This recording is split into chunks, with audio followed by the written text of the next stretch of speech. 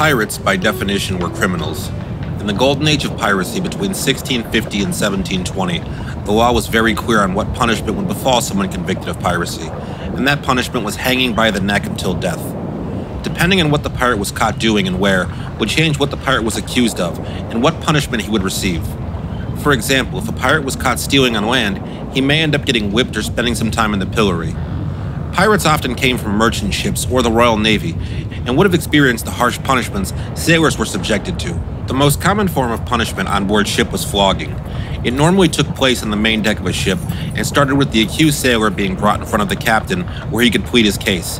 If he was found guilty, the sailor had his shirt removed, was tied to a wooden grating where the captain read the relevant article of war, and then lashed with the cat o' nine tails from a boatswain's mate.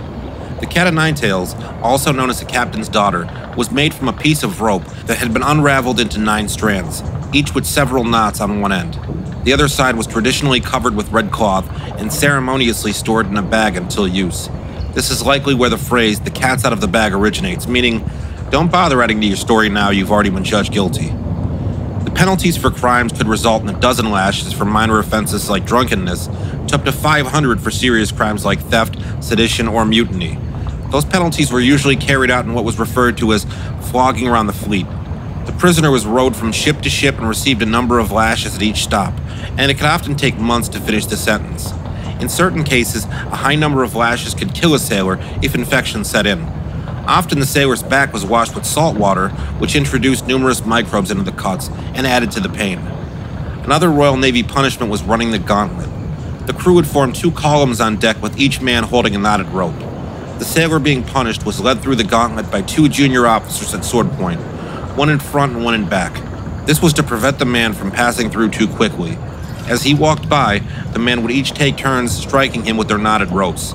The punishment was considered more honorable, as the prisoner could take the beating like a man and stand upright among fellow sailors. The Dutch Navy introduced a punishment known as keel hauling, where the sailor would be tied to a rope that went around the underside of a ship. The man was dragged along the bottom, which was full of razor-sharp marine growth. In addition to the marine growth, the man would smash his head off the underside and keel. If the man was dragged slowly, his weight may have allowed him to sink below the growth, but he would likely drown. This process was usually repeated several times. Needless to say, the men who became pirates hated these punishments, and pirate captains didn't have the authority or a good reason to punish other pirates, as they were voted in and could quickly be removed if they began to act like tyrants.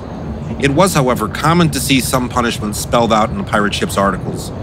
These laws had to do with pirates stealing from the rest, deserting in battle, or bringing women to sea. It made sense for the men to sign off on these articles because these crimes affected the other pirates. An example from Bart Roberts' articles spells out, if they defrauded the company to the value of $1 in plate, jewels or money, marooning was their punishment. If the robbery was only betwixt one another, they contented themselves with slitting the ears and nose of him that was guilty, and set him on shore, not in an uninhabited place, but somewhere where he was sure to encounter hardships. Marooning was likely the thing a pirate feared the most, and for once, popular culture got it right. The marooned man was set on an island with a bit of rum and a pistol with 1 shot. The pistol was to be used for suicide after the pirate finished the rum. In most cases, a marooned pirate would indeed die, but some survived. A good example was Edward England, who, after being marooned on an island in the Indian Ocean with 3 others, managed to build a raft 4 months later. The men sailed to the pirate haven of Madagascar, where England survived until later in the year when he died, likely from a tropical disease. And what about walking the plank? Well, there are some historical instances of it happening, but none during the Golden Age of Piracy. Is it possible it was done to torture a merchant crew and pirates felt they were holding out? Sure. But it's just not documented, so I can't say that it did happen. Speaking of pirates torturing, I don't think anyone comes close to Ned Low. Low used to tie a captive hands together with rope between the fingers and then light it on fire, burning the flesh down to the bone. On another account, after a Portuguese captain dropped a bag of gold overboard, instead of allowing the pirates to capture it, Low cut off the captain's lips with a cutlass, broiled them, and forced the captain to eat them before he was killed. It's rumored that Low was eventually set adrift after his crew had enough of his cruelty, and the story says he was rescued by a French ship.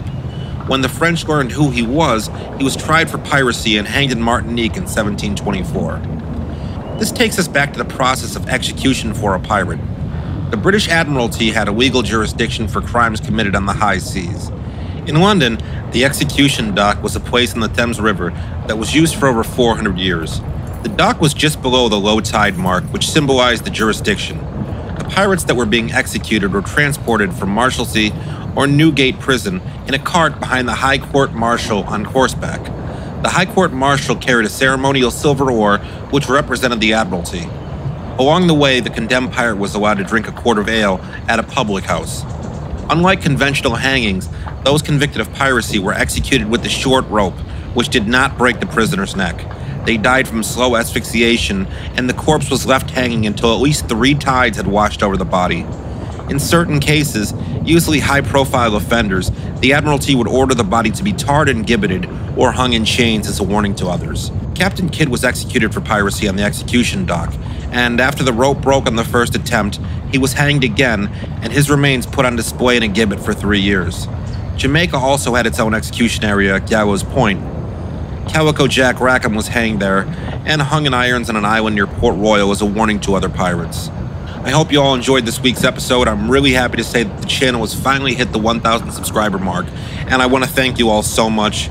If you can help out on Patreon or PayPal, the links for those are in the description below, and as always, if you enjoyed the video, please like and comment.